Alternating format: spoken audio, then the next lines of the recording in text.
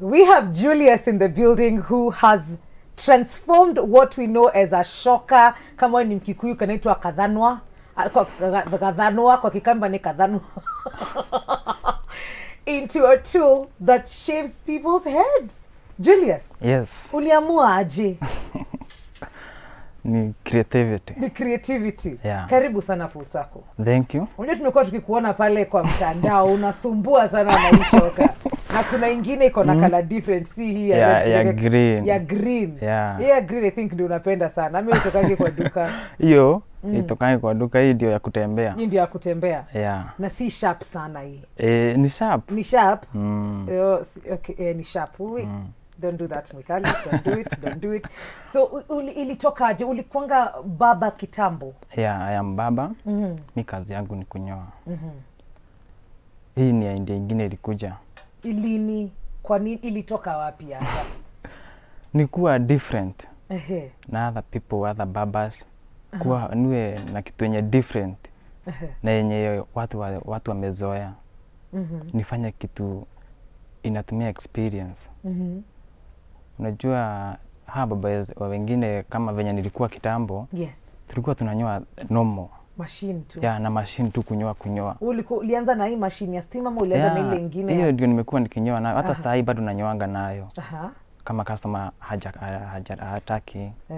Yeah, kwa hivyo nimekuwa nikinyoa na hiyo machine for 7 years. For 7 years. Yeah. Unanyolea wapi? Mimi nanyoa Kiambu Road. Kiambu Road. Huko Quickmart, next to Quickmart hapo na kuanga hiyo area. So 7 years ukikuwa umetumia ile electric machine ya kunyoa watu. Yeah. Hii idea ilitoka wapi? Ni kuna mtu mwingine uliona akifanya kwa social media? Unaweza kumbuka client wako wa kwanza mwenye ulimwambia nataka kukunyoa na kadhanwa? Yeah. Anaitwa David. Hata nilikuwa nimemwambia nakuja huko, hata yeye najua anajiangalilia hangeweza kukuja. Yeah. Reaction yake ilikuwa aje ukimwambia unataka kujaribu na shoka ya kukata? Unajua hii shoka ni kwa butchery ama ya kukata, inaitangwa nini, kukata miti ile ushago. Reaction yake ilikuwa aje venye ulimwambia unataka kujaribu na shoka? Venye nilimwambia hata yeye alistuka sana. Alistuka sana. Na akakukubalia? Nilimwambia ni there. Come to there, the axe. Tukuje ujaribu kunyolewa na axe. Hata ndio ilikuwa mara yangu ya kwanza kumnyoa. Mara yako ya kwanza kumnyoa yeye na mara yako ya kwanza kumnyoa na axe? Yeah. Haukuwa umejijaribia hata wewe mwenyewe uone? Hata ile ya kanyoi, unajua ile ya nguno? Ya wembe. Hapana. Mimi nilikuwa nataka kitu yenye kitu unique, kitu yenye haijatumika pale pengine. Kitu yenye hata ukiona utastuka, yani. Si unaona venye nimestuka mimi? Yeah, hiyo ndio nataka sasa. Kitu yenye inatumia experience. Na ni miaka ngapi sasa umekuwa ukifanya na hii, ama ulianza lini kutumia shoka? Sijakaa sasa, it is 4 months. It is 4 months. Yeah. Kwa hivyo it's still new. Yeah. Kuna mahali ulifanya mtu hivi kakashika kanyama? Bado. Hakuna. Use with the experience. Yeah. Wow. So 4 months umekuwa ukitumia hii. Na clients wamekuwa, unajua kuna wengine wanastuka, wengine wanakuja tu ndio waone. Yeah. Wengine kama huo ni David, umesema ni Daniel mwenye alikuwa wako wa kwanza. Yeah. Yeye alikuwa very courageous. Yeah, venye nilimuita walikuwa wanafanya kazi huko kwetu. Sasa nikamwambia nataka nikunyoe. Akaniambia mimi sijapanga kunyolewa. Nikamwambia hata si kunyoa na machine, kunyoa na shoka. Kitu ilimstua sana. Lakini alikubali tu. Akakuja nikajaribu haiku inanyoa. Kwanza hiyo siku sababu sikuwa nimeshapen venye inastahili. Sikuwa nimeelewa venye inahitaji kushapeniwa kiasi gani. Sasa nilimnyoa mara ya kwanza ikakosa kunyoa, nikapeleka ikashapeniwa tena, nikarudi nikamuita tena. Hadi kakubali mara 3 ndio ilikubali kunyoa. Na yeye amekata hapo anangojea tu mjaribu. Alikuwa kazini alikuwa kazini. Akajapoa kashap.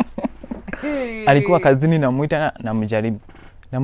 So unafanya venye inafanyangwa ya kuweka sabuni ama kunaendanga aje? What is the process like? Kitambo nilikuwa natumia kitu inaitwa inakaanga sabuni.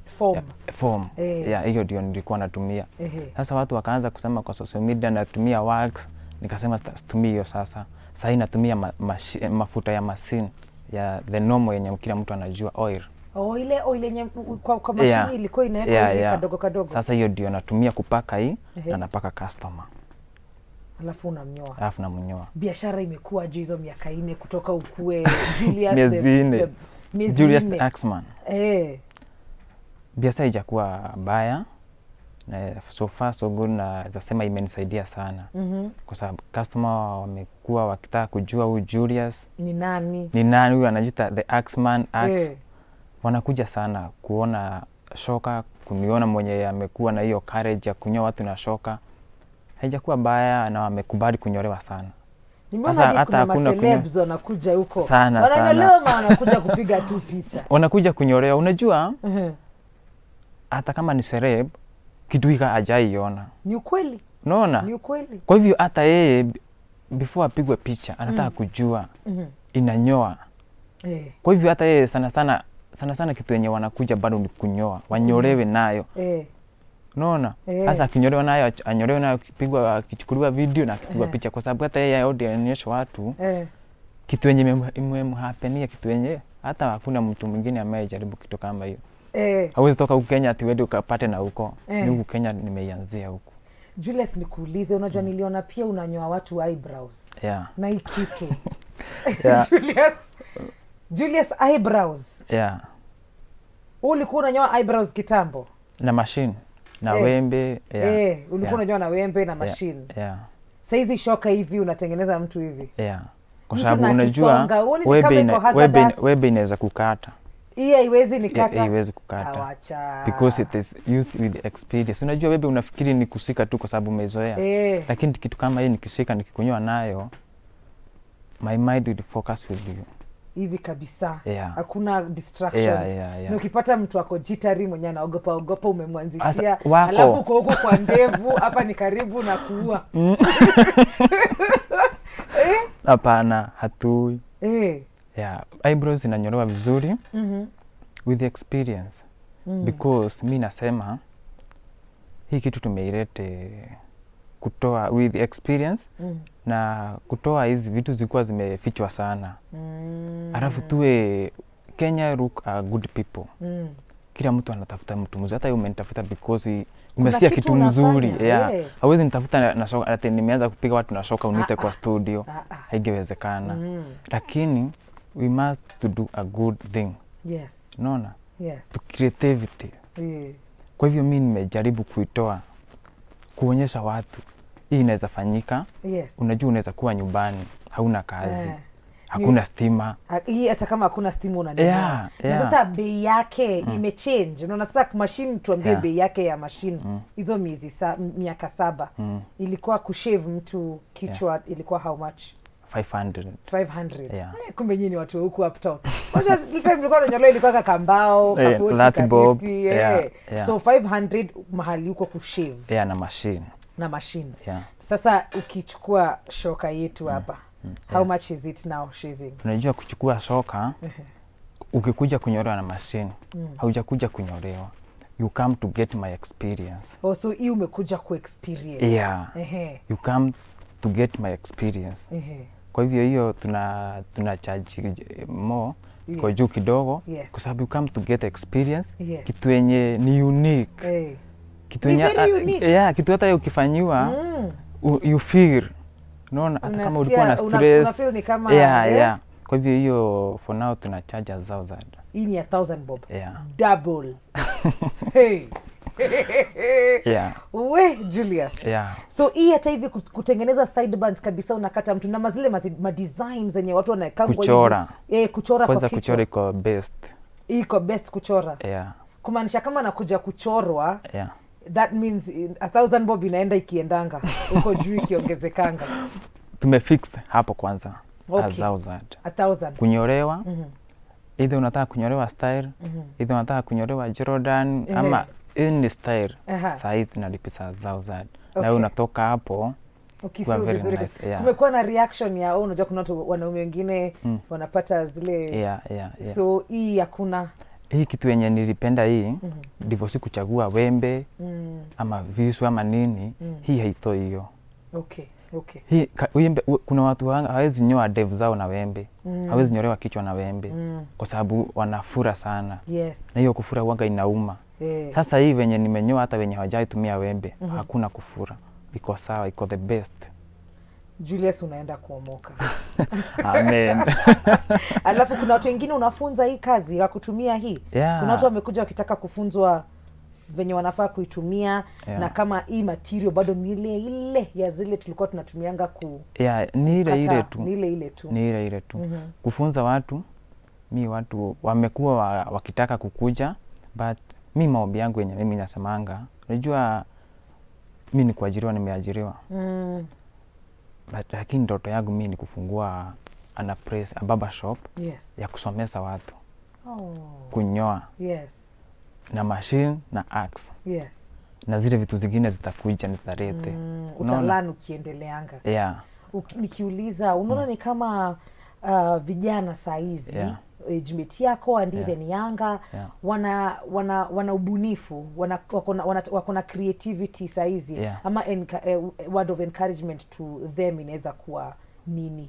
Kwa sababu unaona idea yako venye sasa imekuset apart from everybody else. Wewe si baba wa kawaida tena. Ni kweli. So unaona ni kama vijana saizi wanafaa kuwa wakifuata njia zako, wanafanya hivyo, na kama wafanyi unaweza utaka kuambia nini? Unajua kitu yenye tuseme hata mimi nilikuwa nayo kitambo.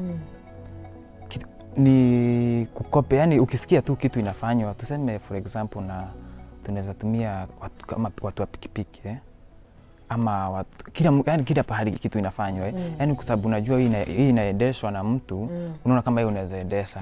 Hauwezi fikiria venye unaweza endesha with the experience different na venye hao wengine wanafanya. Hiyo ndio kitu hawafanyangi. Hata mimi siku wanafanya hivyo. Kama ni copy with the experience. Ongeza kitu. Kitu yenye mtu ataona badala ya kubebwa ni acha nibebwe na huko, kwa sababu akona kitu kingine. Sasa hii kitu inatoka, watu wanatoka mpaka Mombasa. Wanakuja ku experience. Wanakuja Kiambu ku experience. Hebu tuambie duka iko wapi? Barber shop iko wapi exactly? Ndio tusiwaache kama wajui iko wapi exactly. Mimi niko Kiambu Road. Ukiwa Kiambu Road, before place naitwa The Ndegwa. Tuko huko The Ndegwa, Quickmart. Next to Quickmart. Next to Quickmart kuna place naitwa Pelican Village. Julius the Axman inapatikana huko. Kwa social media niko, namba zangu nitapeana. Patiana saizi ndio muda. My name is Julius the Axman.